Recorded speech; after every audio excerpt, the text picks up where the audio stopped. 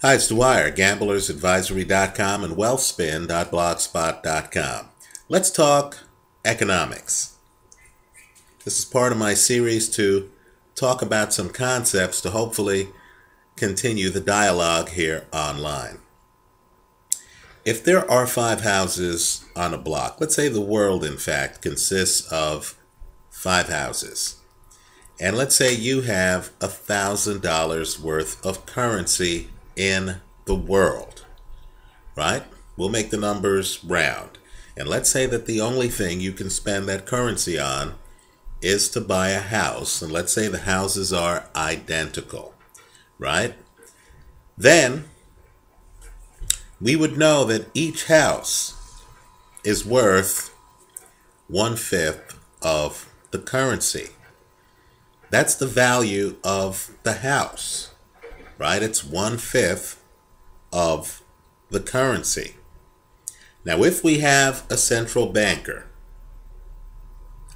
right, and if, let's say, that banker's name is Ben, hypothetically speaking, of course, right, and if Ben doubles the money supply, right, Ben just starts printing money.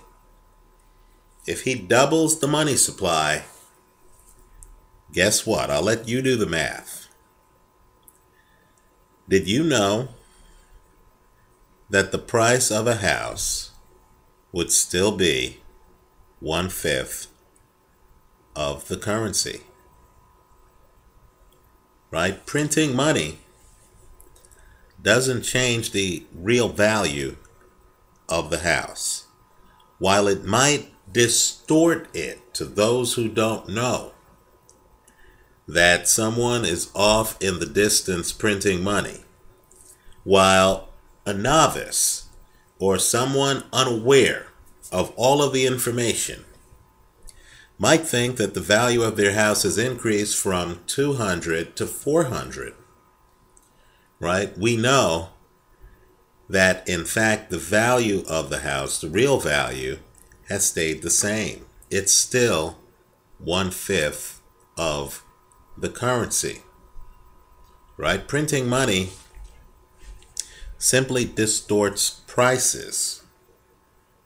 It doesn't change the real value of goods and services, right? So as we hear all these fancy terms, all these multisyllabic words being thrown around by politicians who are both trying to lead and confuse us, right? Who want certain things to be hazy so that the opposition is dampened, right? As we hear words and phrases like monetizing the debt and quantitative easing, right? A lot of syllables. Just understand that no matter how much money they print, it's not changing the real value of the goods and services, right? The house remains worth 1/5 of the currency, whether you make the currency X, 2X, 20X, or 100X, right? The real value has not changed. Let me just say too, that the entire concept of quantitative easing has been described, I believe accurately, as someone taking taking water out of one end of the pool, putting it in the other end of the pool, and expecting the water level to change. Let me also point out too, with regard to Keynesianism, right? Let's understand that the concept is relatively new. Mankind has been on the planet for centuries, right? It's only in the last century that we've had the concept of Keynesianism enter the lexicon and be accepted as an economic truth, or at least one economic theory. But now we've actually had generations to actually see how effective it is.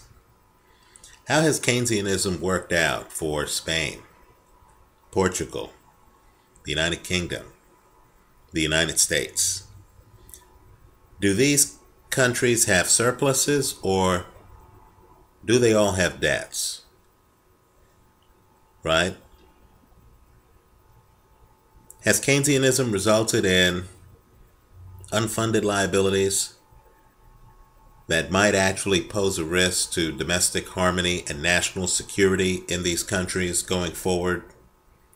Sooner or later, we're going to reach a point where some of these doctrines over time are discredited, just like what we thought we knew in medicine in the 19th century has been, of course, discredited, as Nassim Taleb points out in his book, The Black Swan.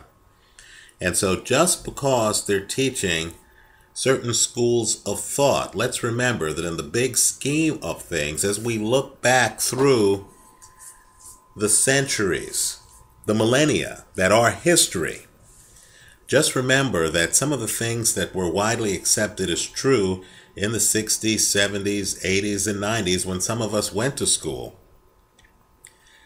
might be being proven false right before our very eyes, right? Because if Keynesianism